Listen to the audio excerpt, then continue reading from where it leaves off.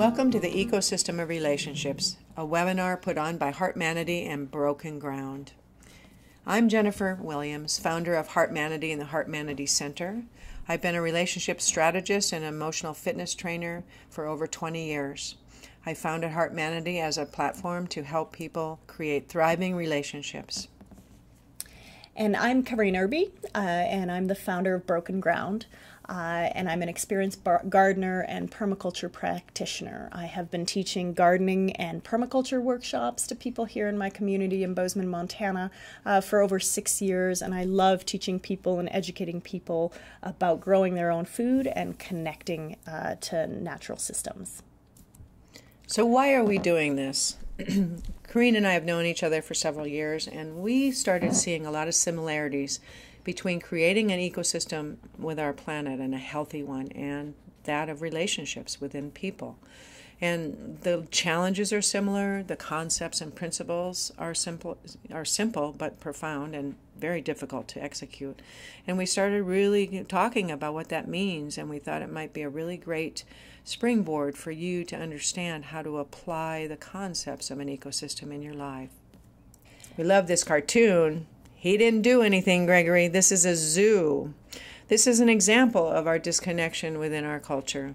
Children are raised in grocery stores and they don't know enough about being connected to nature, often nature deprived. And so we're hoping that this helps you connect not only yourself personally to each other more and to nature, but also for our children. So what we want to talk about really is this whole idea of interconnectedness, bringing the idea of ecosystems and ecology into our lives. So in nature, of course, everything is connected, right? Like this quote, "Nothing happens in living nature that is not in relation to the whole."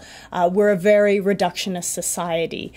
We've segregated a lot of things in our lives, and yet in nature, everything is connected, and we are connected to natural systems.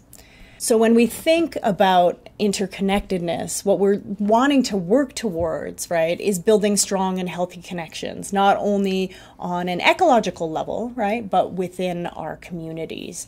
And we want people to remember that we are all connected to one another. Even though we can kind of live in our individual homes, we still are all connected as a people and as a planet.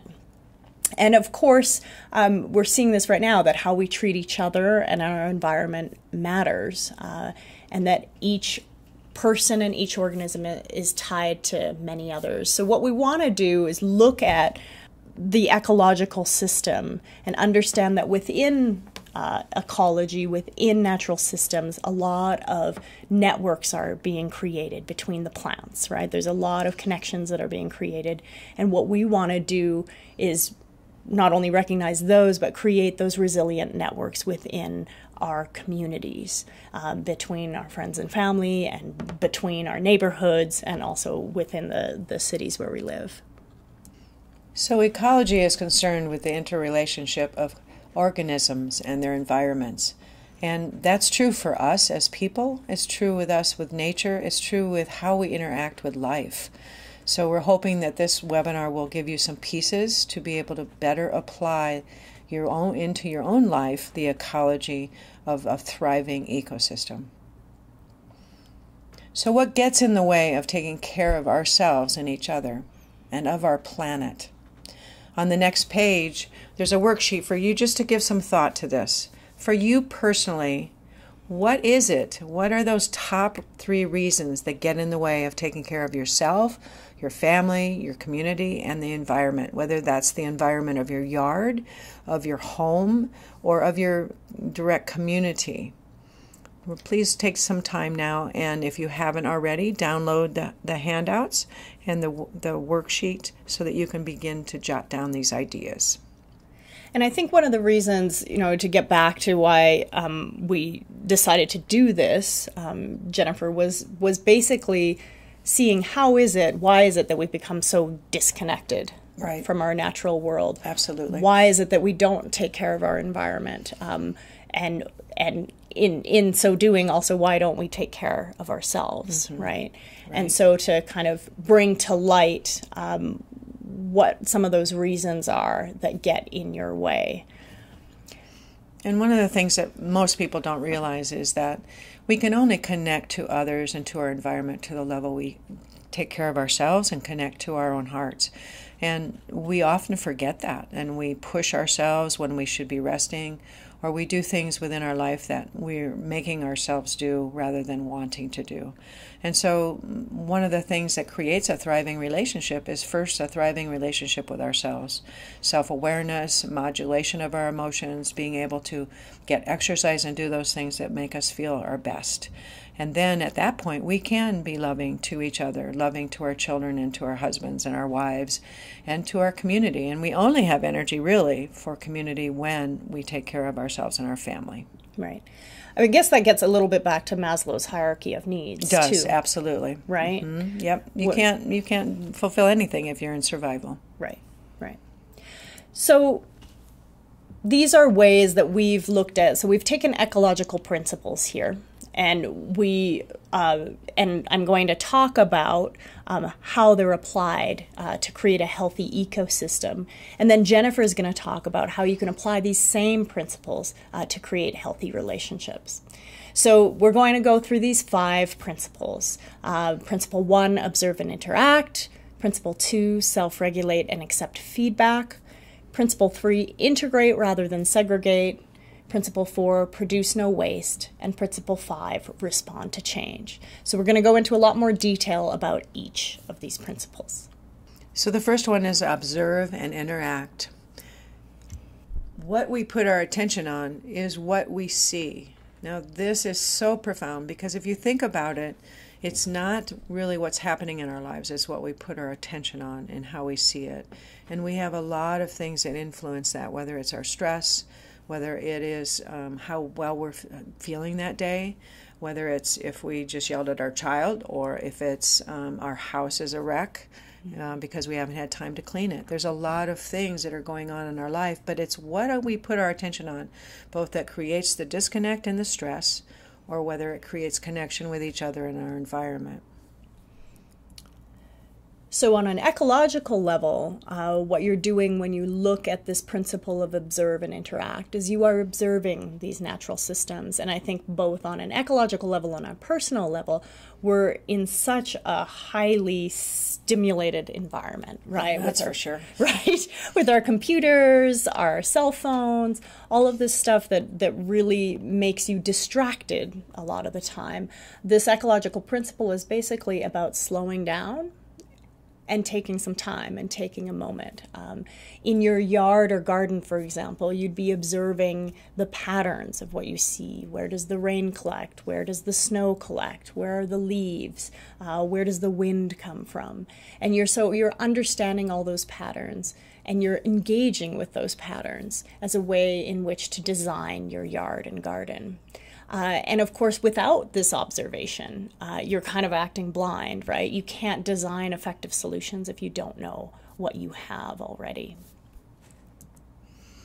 So how does that relate to relationships? When we observe and interact, we take time for mindfulness. We take time to pause. We take time to slow everything down, to seek to understand another person and what we're feeling. And it's a big trend right now in mindfulness and meditation, and the brain research has shown us now that to be mindful and to actually observe is what creates a interconnectedness and meaningful life. So whether you're at a party or having a picnic with friends, or whether you're with your child, or whether you're just alone and in solitude with nature, it is the observation that allows us to have mindful interaction with our environment and with each other. So how does it look to observe and interact when it comes to relationship? It's being attentive and honoring not only our own needs and rhythms individually, but that helps to create thriving relationships, because if our needs are not met, then we literally move into competition with the needs of those around us. And we are now in survival mode, and we are not thriving, we are surviving.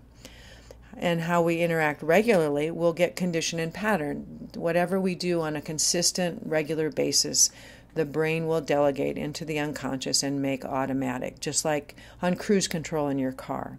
And at that point, it's much easier, it's much faster, it becomes the habit that's hard to break. And so we want to observe to bring it more mindful and make it more conscious and choose actually how we're interacting.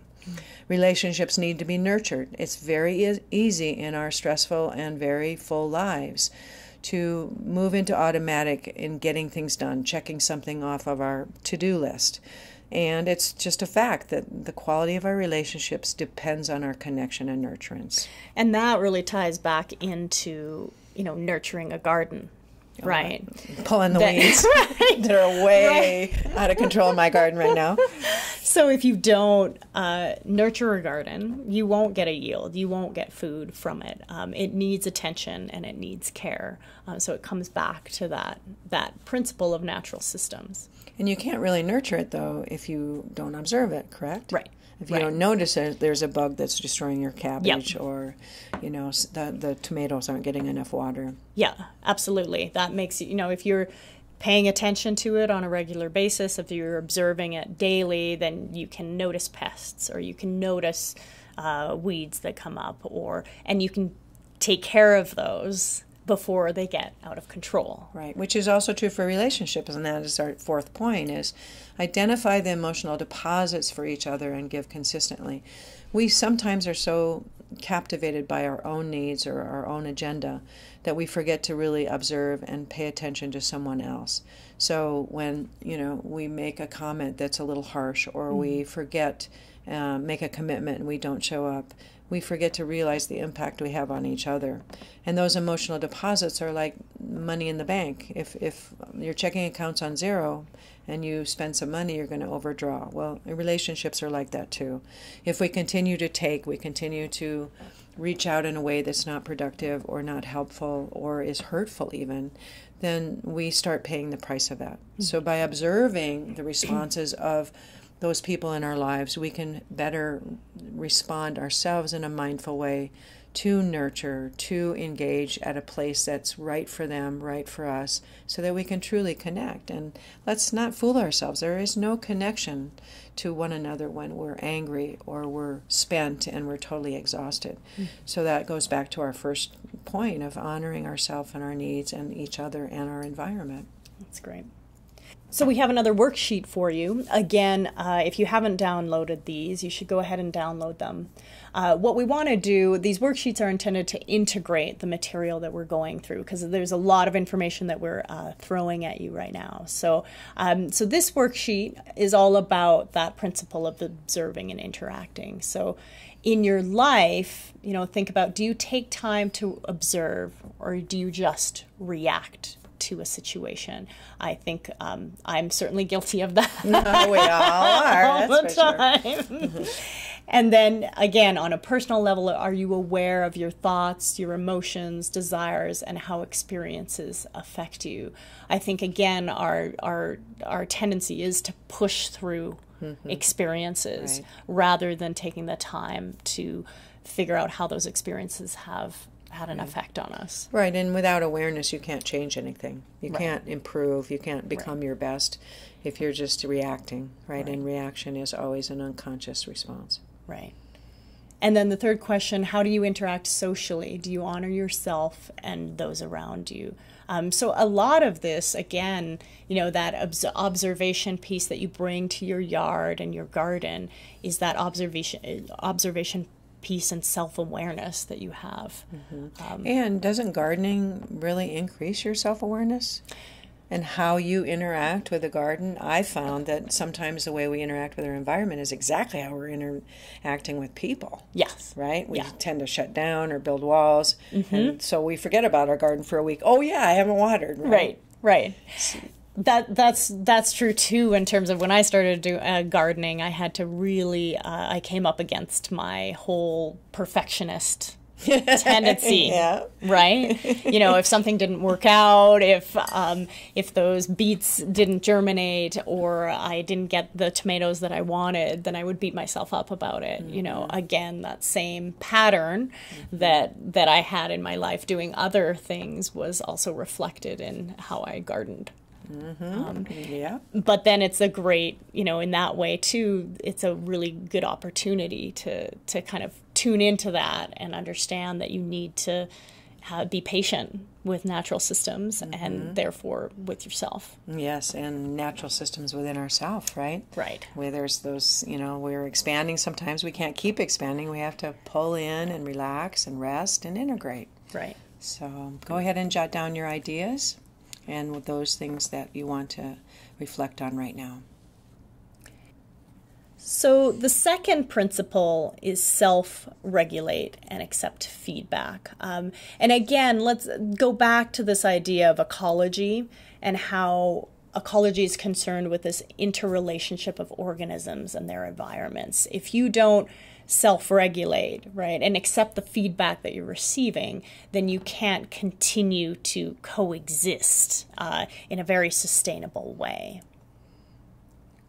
And indeed, this is the feedback, again, we are taking resources out of our, basically we're clear cutting, we're using resources, and we're setting up a system that's very linear. We take the resources, we use them, and then we dump them in the landfill. Whereas ecology teaches us and natural systems are very cyclical in nature. And the reason that they are able to continue those cycles are because there's a certain amount of self-regulation and feedback, right? We can't continue to expand and expand and expand. Right. Like you mentioned, Jennifer, we have to also give back to a system. And the feedback that we're receiving right now in terms of the climate changing, in terms of the ecological crises that we face, is one in which the planet is saying, okay, enough. Right? We have to be more sustainable. We have to understand that you can't take without giving back in some way. And I think it's really interesting that, technology can be such a source of connection, but it also can really deplete us. And one of the things that really shocked me was how we're depleting our soils because the technology of collecting, like, say, potatoes within a field, they don't miss any. But isn't it important to leave some of that fruit and some of those vegetables to replenish the soil? Right. That's why fruits and vegetables are so nutritious, right? Is that they're taking nutrient out of the soil. And so I think that that's something that some people don't understand.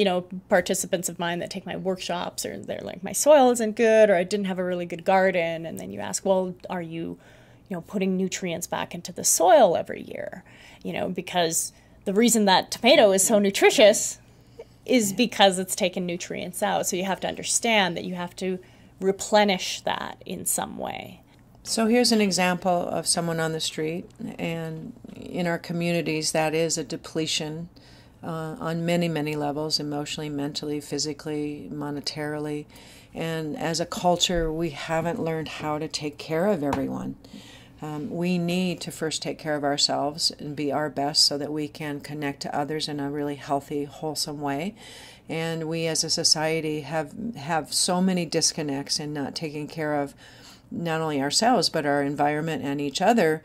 And it's partly because of this compartmentalization of not realizing that we are all connected, that what we think, what we feel, what we do impacts not only each other, but the entire planet, the entire ecosystem, both on a human level and a planetary level.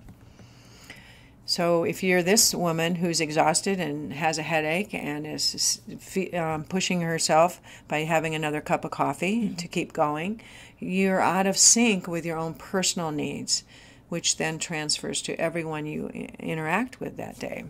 So what does regulate and accept feedback look on personal level and on a relational level? When we don't regulate our energies and emotions, we deplete ourselves. Pushing when we need to rest really exhausts our system on all levels, mentally, emotionally, and physically. And then we are depleted, but then we are still expected to give to a family or give to our job. And that's just not possible. It isn't possible to keep pushing. Eventually it's an exhaustion, and then you have sickness and disease, right? Mm-hmm. I know many people in my coaching industry that, in working with clients over the years, that they use sickness as a way to set an indirect boundary. They don't know how to modulate enough to say, no, I'm not able to take your kids for the weekend. They do it, and then they're exhausted on Monday morning. So part of regulating is regulating ourselves first, gaining insight by that observation piece, and noting the feedback our bodies are giving us when we want to rest. Our bodies will tell us what we need, when we're hungry, when we need to get exercise, when we're not moving enough. A relationship itself cannot thrive without honoring each person. So it doesn't mean being in competition with your spouse or your child or your coworker. It means finding a way to honor the needs of everyone. Honoring the timing of meetings, honoring the timing of dinner to coordinate with your child's soccer game or your husband's work when he works late. And so it's finding a way to create win-win across the entire spectrum of relationship. Our actions determine the quality of our relationships. And when we act without our feedback, sometimes we're in reaction. But when your feedback tells you that there's something not working, it's usually not working. Mm-hmm. Instead of repeating that pattern, it means pausing and saying, okay, what just happened in that exchange with my wife or my husband? What just happened where I just yelled at my child? What's going on? If you do the feedback loop, you'll find that maybe you cut yourself sleep, or you haven't eaten all day, or there hasn't been enough self-care, so all of a sudden your child's behavior now becomes the problem rather than for you. Health and happiness in our relationships are essential feedback for self-correction. Mm-hmm. So if we're not paying attention to that, we're blaming someone else for the way we feel, then we're not taking responsibility for that feedback. When we don't adjust our actions, we bear the consequences. There's conflict in relationship, there's disconnection, there's distance, there's a lot of hurt, there's usually a lot of anger, and that just goes round. And I find that when we're on that wheel like a hamster running on the wheel and we just go faster and we don't step off that wheel, we don't have the awareness and not paying attention. So we're not regulating. We're just going faster thinking it's going to change, and it doesn't. Right. So just to bring it back to at an ecological level, of course, is this understanding that we all live downstream and that we are receiving feedback on an ecological level of what's not working. And when you're looking at your yard and garden, you'll receive that feedback of that plant is not thriving here. Does that mean that I have to change it? Does it need more fertility? Is it not in the right place? So again, same kind of connections of observing, and then being able to accept that feedback and then change our actions accordingly. So important. So another worksheet for you, again, to integrate some of this material. First of all, understanding what are your patterns of self-care. So understanding, do you get enough rest? Do you exercise? Are you interacting with the natural world? What's your diet like? Do you push when you need to rest? Understanding, and then what's the feedback you're currently getting from the people in your life? And it could not only be the people in your life, but that you're getting from yourself in terms of body breakdown or, stress or any of those types of things. And the other reason we do these worksheets and for you to have some self-reflection is that until you do that, there is no meaningful change. And, if we don't stop long enough and really take time to ask these questions, we just keep going and doing what we've always done, right? But it also is well documented and proven in the research around the brain is that the brain's always looking to do better, but it also is always looking to keep you safe. So if you're stressed or you're in a real negative mood because you haven't exercised or you haven't been eating well, then the brain is going to start looking for the negatives, and it's going to start pointing out all the things that are wrong, which then makes you feel more bummed out and like life is so hard and oh my downward God. Spiral. Right, that's that downstream, right? Mm-hmm. So it all is connected. Mm-hmm. And so when you stop and you ask some of these questions, you sometimes have some real important awarenesses that will help you to do it differently so that you're more aligned with these principles, and the principles and the structure itself helps you and invigorates you to do it differently. Great. So our third principle is integrate rather than segregate. I talked a little bit about this. Again, we are a reductionist society and we have a way of compartmentalizing things. But of course, in the physical world, everything exists together, right? We think of the vegetable garden and the flower garden and the lawn, and we have a tendency to separate all of those things out. But a bee or a butterfly doesn't know the difference. That's for sure. And so you want to, say on an ecological level, look for ways to connect elements in your system. So can the flower garden be integrated with the vegetable garden? Yes, absolutely. In fact, that's better for the system.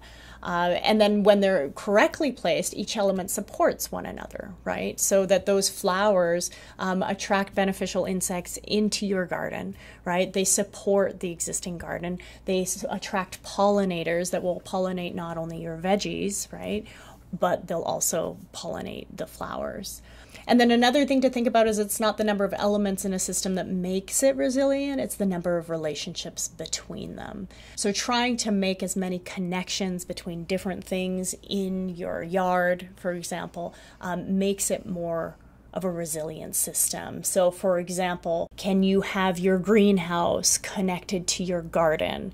The greenhouse, not only within the greenhouse, you'll be growing out seedlings that you'll then put in your garden, so it'll be really close to your garden. But then the greenhouse creates a microclimate outside of it, and you can grow more hot crops in front of the greenhouse, right? So you're connecting those systems to make them together work better. And so what you want to think about, again, where people are segregating all of the different elements of the yard, you really want to think of your yard as an ecosystem.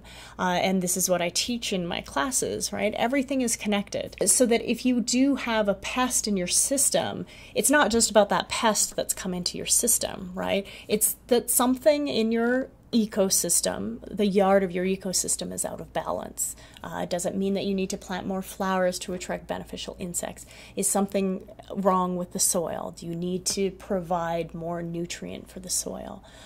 So begin to think of your yard as an ecosystem. And I think those pests, some of those pests are the reminders to us that we're not paying attention, right? Absolutely. Right. It gets back to that feedback loop, right? Yeah. So integrate in our relationships. It's really the connection between us that nurtures and sustains the ecosystem of a family or a community.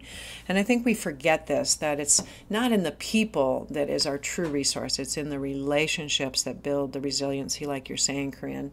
And so in how it relates to our human relationships and being, whether it's your love relationship or whether it's at work and interacting with your boss or your coworkers or you have a business on your own, it's always seek to unify, seek to connect with yourself, others, and nature.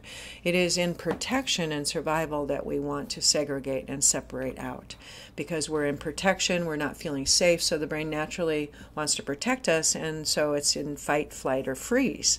And so the goal then is to always remain open and curious so that you can regain your balance and connect to your heart. Take time for introspection and applying insights you receive.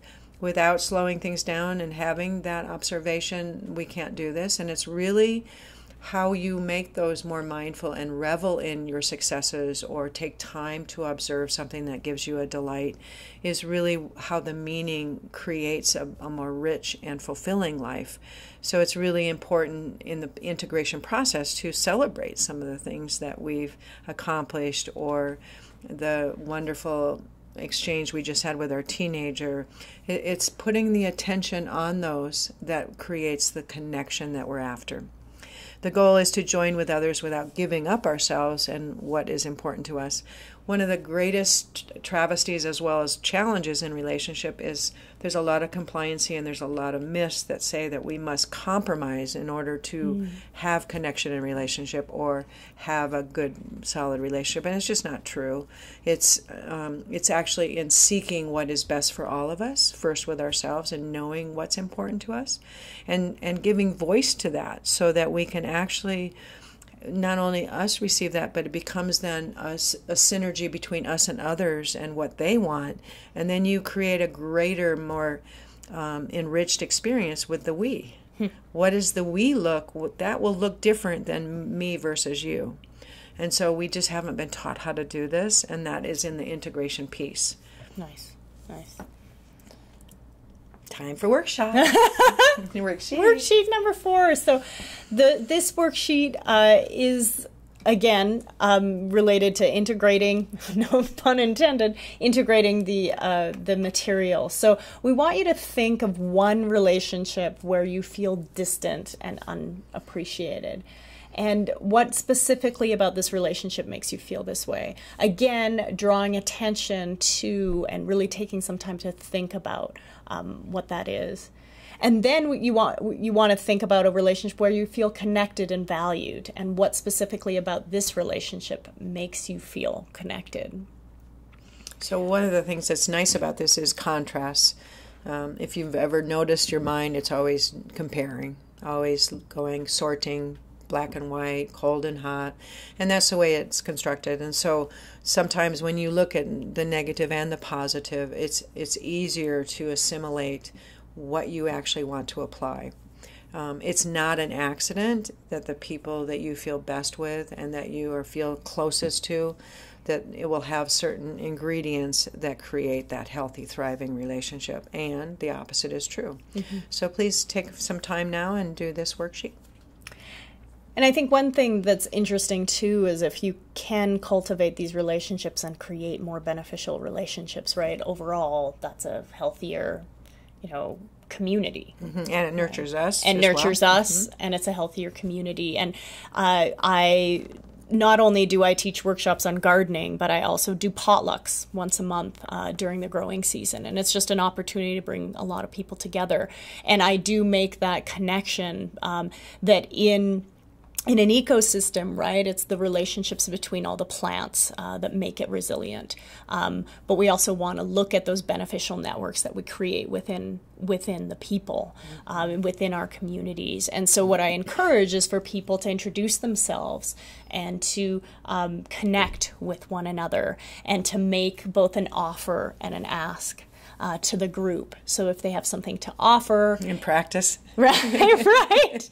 If they have something to offer, maybe it's free plants or it's manure or whatever it is, then they put that out there. But if they need something from people, whether it's help in the garden or whether, who knows what it might be.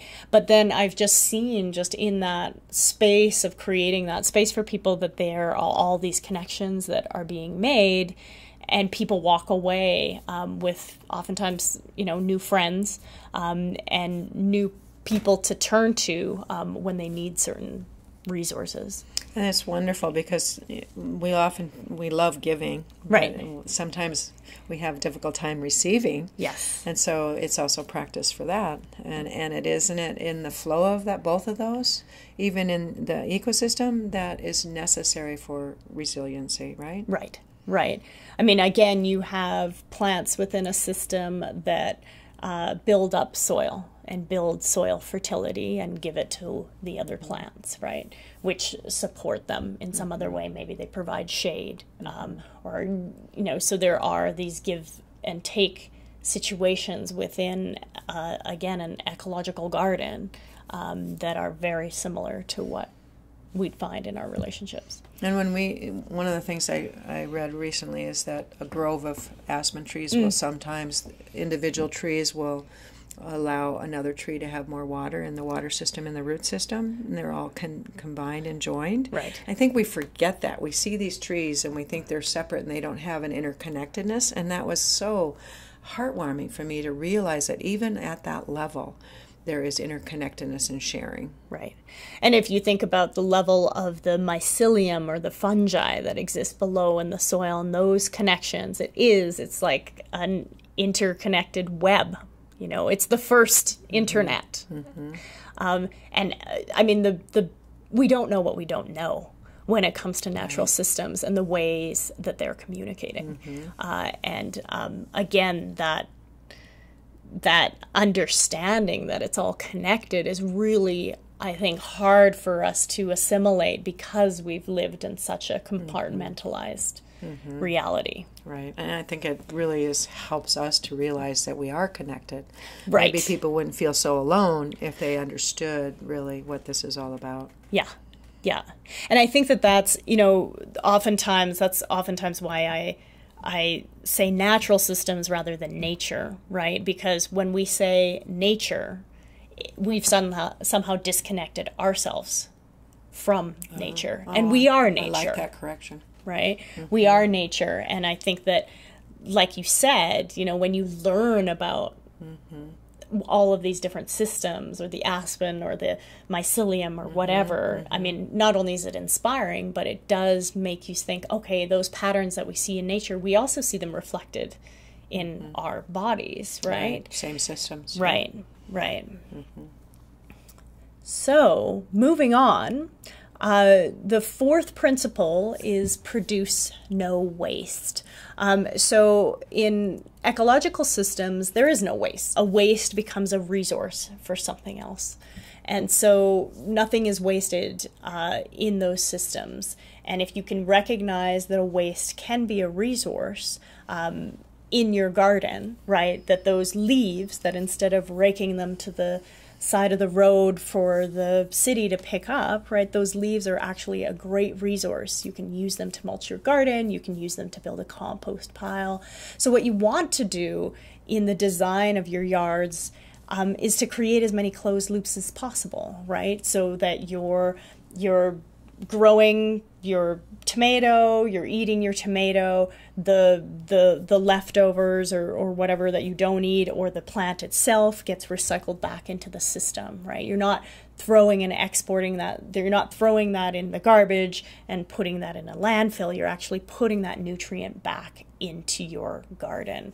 Because what inevitably ends up happening, or I've seen this again, you rake your leaves to the side and then you buy some mulch from elsewhere, right? So, and I understand that aesthetically, that beautiful cedar mulch is much better than leaves, right. But it's just that whole understanding that we're exporting a lot off of our property and importing other things. And what you want to do and work towards over time is exporting less and less and importing less and less, so that you're providing more for yourself. Far more sustainable. Right.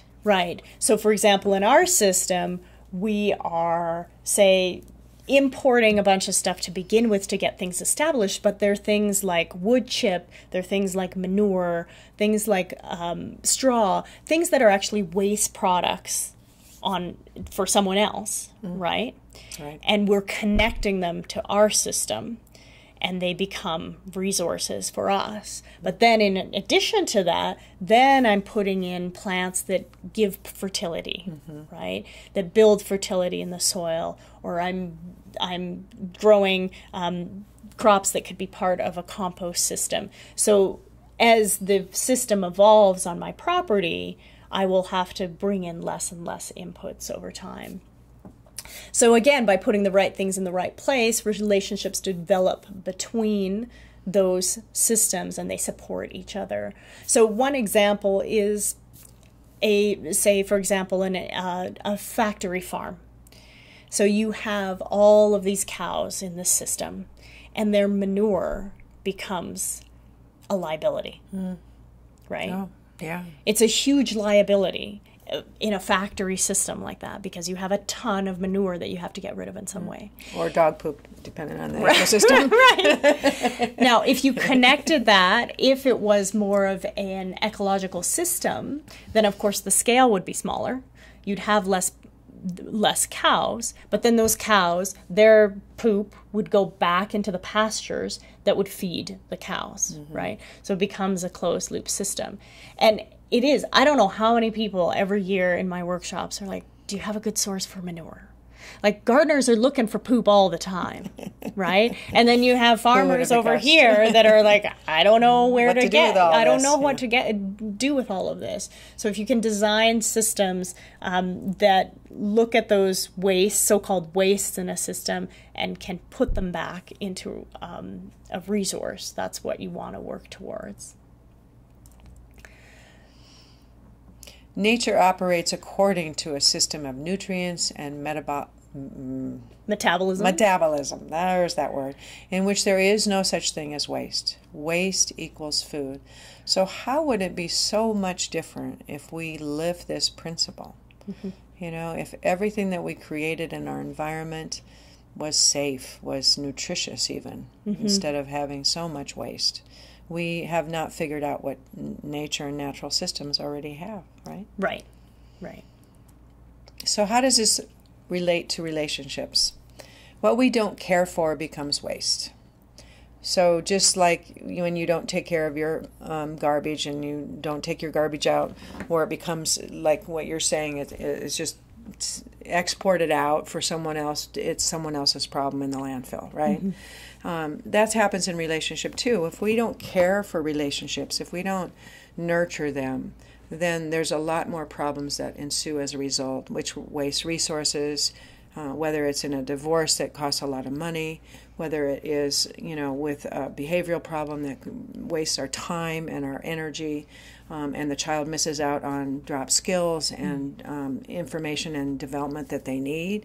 When we care for things, it just doesn't happen. There isn't waste. And there really isn't any waste in terms of emotions or painful experiences. Our painful experiences from our past are really meant to be composted in much the way you're talking about with manure.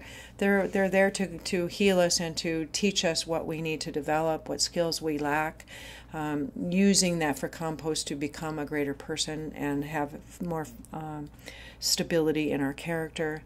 And so we can always learn and grow, but we've, again, separated that out as a problem rather than integrate it into this is the human experience and what do we do with it, right? And so it's become this something separate from us rather than pain is part of the human experience and what's the experience you want to create from it. Well, it makes me also think about, so you have, a bunch of kitchen waste and kitchen scraps, and then you integrate them into a compost pile. And that compost pile cooks over time, right? Right. And then it becomes this amazing nutrient for your soil. And that's really what's happening for us. We're cooking those emotions that are so profound and deep and painful, yes, are cooking us into our finer self if we allow it. But what we do is resist it and separate out from it in protection. And in doing that, we've isolated ourselves from ourselves. Right. Right? And so our hearts are shut down, and then that disconnects from each other. And that, again, a perfect thing about compost, if you don't do it right. That's correct. Yeah, that's right. It doesn't work. Then it stinks. It not only stinks, but it doesn't work. It doesn't work. It goes anaerobic. It stinks, and it putrefies. Oh, really? Right? And it's not good for the soil. And it's not good for the soil. Right. And so that happens in pain with relationships too. If we carry our past pain into a relationship, it becomes the same experience. Right. Productivity can deplete us when it is a substitute for caring for ourselves and others. Many times, endorphins and different chemicals are released, feel-good drugs when we check something off our to-do list. So productivity can be a real positive thing. But if we overdo, then it depletes us. If we make getting something done more important than quality time with each other, it starts depleting us. Everything should nourish everything else. So what we are doing and being and feeling and saying, those words that come from our mouth, should nurture rather than destroy. And so, again, if we're taking care of ourselves, if we're observing ourselves and what's going on internally, we will take time to exercise when we're feeling out of sorts. And then by doing that, then we can come home and be fully present to those around us. If we're learning to convert our painful experiences to compost, we take time to figure out what we need. The conversations that can be difficult are sometimes what create the greatest intimacy. And so, but when we're just busy checking things off our list and we're not paying attention to the feedback that we get from other people, then we just create more and more waste. Time for the worksheet. So another worksheet. And again, we didn't mention this before, but feel free to, pause this webinar and be able to take some time to integrate these and answer these questions. So the two questions that we have related to produce no waste are, where are you producing waste in your life? Whether it's wasting time, money, food, energy. And then what is one small action you can take to produce less waste? Sometimes I've noticed that with more knowledge and more awareness, we tend to beat ourselves up when we see more things that we could be doing or should be doing. We should on ourselves. And so it's really critical to have some gentleness and compassion for yourself. When I was a young mother with 3 children that were small, and I had this friend or acquaintance that was a major recycler, she was just totally fanatic about it. And I just, frankly, I didn't have the energy to even consider recycling. And I remember one time she got on my case because I was throwing away the tubes for toilet paper. And I was like, really? Are you kidding?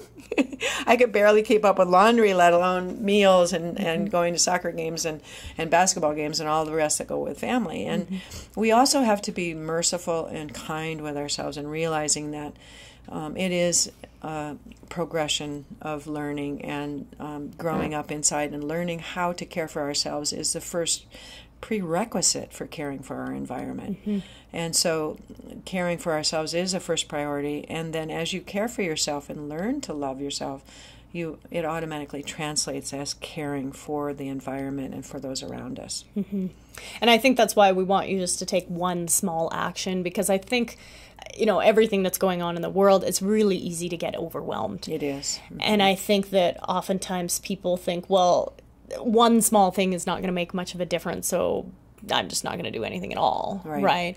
Or it's just too overwhelming to know where to start, because there are 50 things that you could possibly do to make the world better. And so I think it is to be gentle on ourselves on the one hand, but also to identify one thing that you can do, because there are simple things that you can, maybe it is that you recycle. Right? Or that you sign up for a recycling service. Maybe it is that you start to compost, or maybe it is that you have a garden. Any of those things kind of step you in a direction where you are taking care of yourself more, and you're taking care of the planet. And it really isn't, less is more is truly true.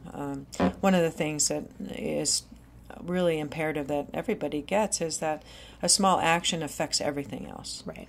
Everything's connected. So if you just take one small action, but you're doing it day after day, it is going to change the responses to you. It will be changing your brain, how you feel about yourself. You'll feel more confident that you're actually taking action. But typically we take too big leaps and too much action that we don't sustain. So if you do something, for a day and then don't do it for a week, it really doesn't make any permanent change. Right. What we want to do is take it small enough and choose wisely so that we can actually keep it in our lives long enough to be able to, for the brain to take it serious and for it to actually transform us. Right. And I think of that even in terms of recommending to my clients or people that take my workshops to start small with a garden. Because definitely people come to the workshops, they're all excited, and they're like, I'm going to have a 300 square foot garden. And I try to walk them back a little bit and just say, you want to grow into your garden. You want to see how much time it takes you. You want to, have small successes rather than epic failures, because I think what ends up happening a lot is that people kind of aim high and they want to do all of these things, or they want to make all of these changes, and then they walk away. Because it's too much. And so again, that connection to just having a small garden, maybe it's like a 4x8 raised bed. If you're successful with that is awesome. Yeah, I learned that lesson in high school. I had this, I worked at a nursing home, and I was really sad at the quality of their food, right? So I got this big idea. They had this empty lot next to it, and so I got this big idea. I was going to create this big garden for them. Gosh, yeah. They could work in it, and they could get this fresh food. And so it was way more. It was like a quarter of an acre, and I was like out there tilling and rototilling. And by the time I got that plant, I was like, oh my God, what have I bitten off? It was just so much. I mean, it was way too much. Right. And didn't have the ownership and agreement of that they actually wanted to help either. Right? So it fell on me. So small is big. Right. Absolutely. So our final principle is respond to change. And this gets right into what you just said, Jennifer, using small and slow solutions. Again, there is this kind of go big or go home mentality that's been part of our culture, that we've been socialized, that you gotta, if you're gonna start a business, you need to take out a $300,000 loan and you gotta, build it and expand and expand and expand. And again, that's that kind of system that's gotten us into the place that we're in right now. So you want to, the principle in ecology is being able to set up a system where you can creatively respond to change, because the only thing that is certain in this life is that things are changing. So you want to deepen your awareness of the ecosystem. That's where that observation piece comes in. You want to enhance those connections between different elements in your system. You want to build reserves of energy, and you want to ultimately cultivate a greater capacity to be able to respond to change when it comes. And I think when you look at right now, the planet is responding to change.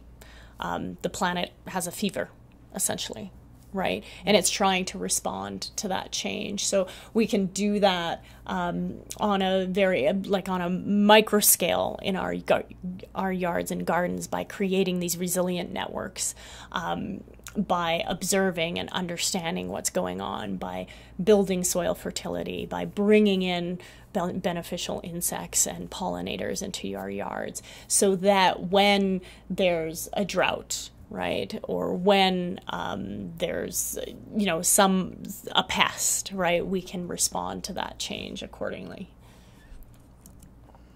So can't reinforce it enough. Small is big.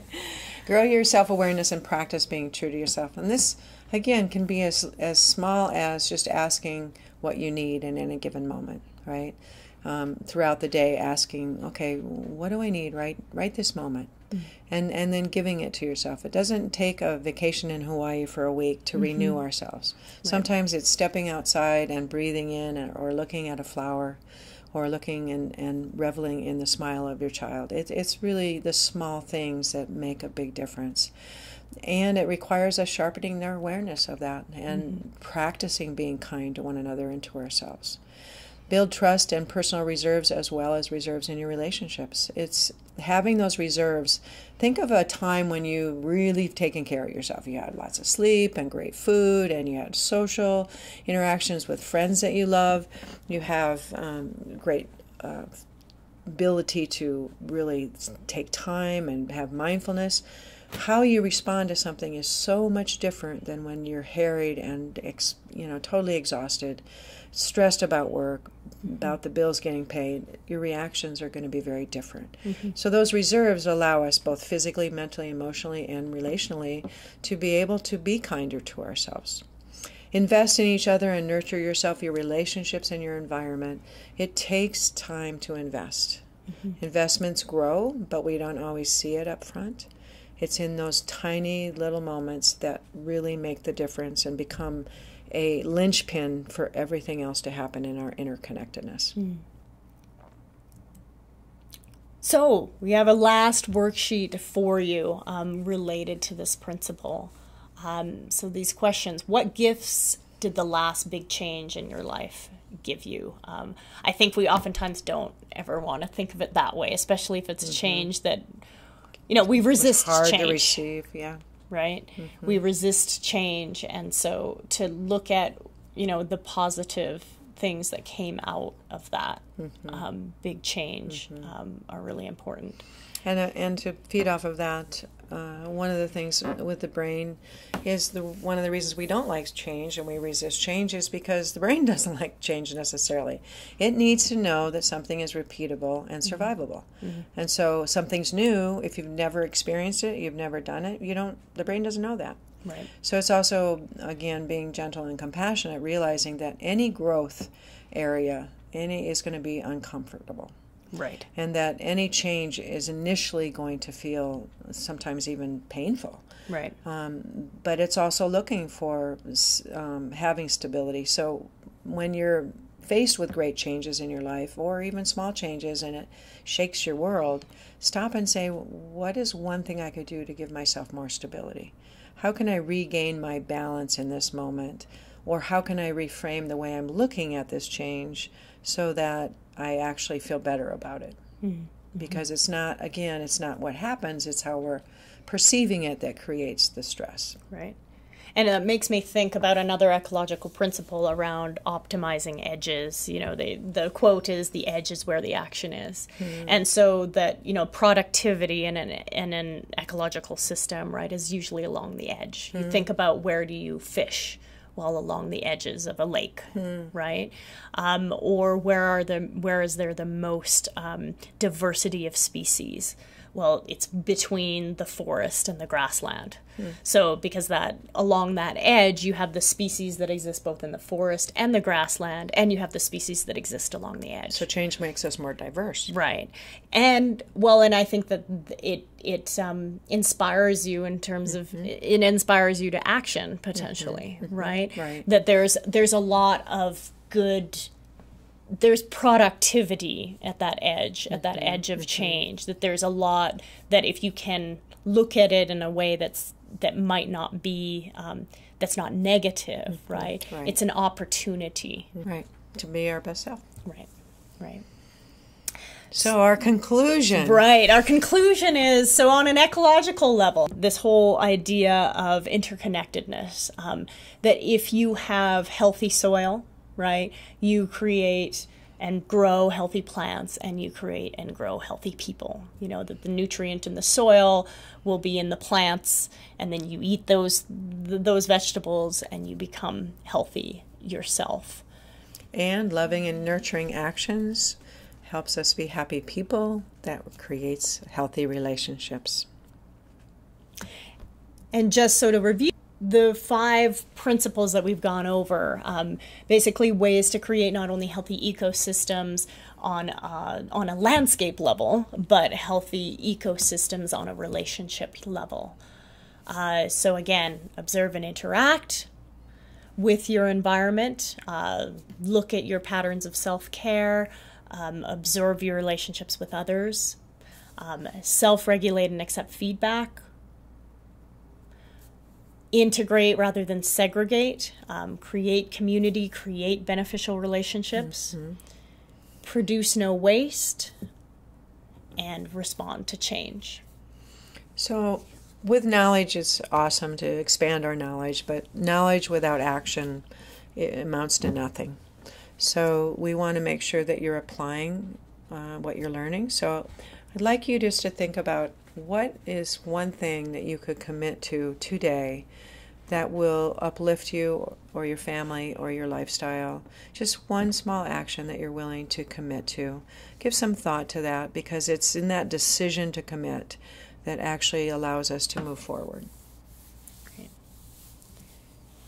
And so we just wanted to end with this quote: personal relationships are the fertile soil from which all advancement, all success, all achievement in real life grows. It really is interesting, how we have been kind of disconnected from our environment, and yet we see a lot of the verbiage in what we use a lot. Plant a seed, right? Fertile soil. We are connected, or we used to be connected to those agricultural terms, right? When we lived on, when we were homesteaders or whatever, when we related more to what that meant, right? So it's interesting that it does no pun intended again, crop up in different quotations that we have or our language. Yeah, it's integrated into our very language. That's right. And yet we don't have as much awareness about it anymore. So what's next? We want you to take that commitment, make that commitment to a small action that will make a big difference in your life. But if you want to continue to learn with each of us, we have a couple opportunities out there for you. So if you want to learn more about designing your yard and garden and creating that ecosystem, then I do have an online edible backyard series. So again, it's an opportunity to design your yard. I take you through 3 modules where I teach you how to design your edible landscape. Module 2, I teach you how to build healthy soil. And then module 3, I talk about vegetable growing fruit. So I get more into the nuts and bolts of that. So this online edible backyard series includes 14 training videos that cover the course topics. It has worksheets somewhat similar to what we went through in this webinar, and then activities that would make it specific to your site. And then lastly, there is a private forum where you can go to answer questions. So if you want more information about that, you can go to my online course platform called which is at brokenground.teachable.com. One of the easiest ways to reconnect back to natural systems is to have a garden. Oh, for sure. And I think that, even for people that don't have a backyard or don't have space, I encourage them to grow things in containers. Mm-hmm. Even growing, I had a college kid, the other day, be like, what's one thing that I can do? I live in an apartment, and I'm like, take a pot, grow some lettuce, or grow some kale. And I saw him not too long ago, he's like, Kareen, they're growing, and I think it's just that excitement that you feel gets you started, right? That understanding that you can plant a seed and then watch it grow and then you can eat it. That's something that unfortunately we've lost that connection, and people get inspired by being able to do that again. And they reconnect to it. Yeah. So thank you so much for joining us. And if you want to connect with me for coaching opportunities, my email address is here, and you have Kareen's address as well. So thank you so very much for taking your precious time to be with us, and I hope it was helpful and that you enjoyed it. Yes, please be in touch if you have any follow-up questions or if you want to connect with us in other ways. Thanks so much, and we hope to connect with you soon.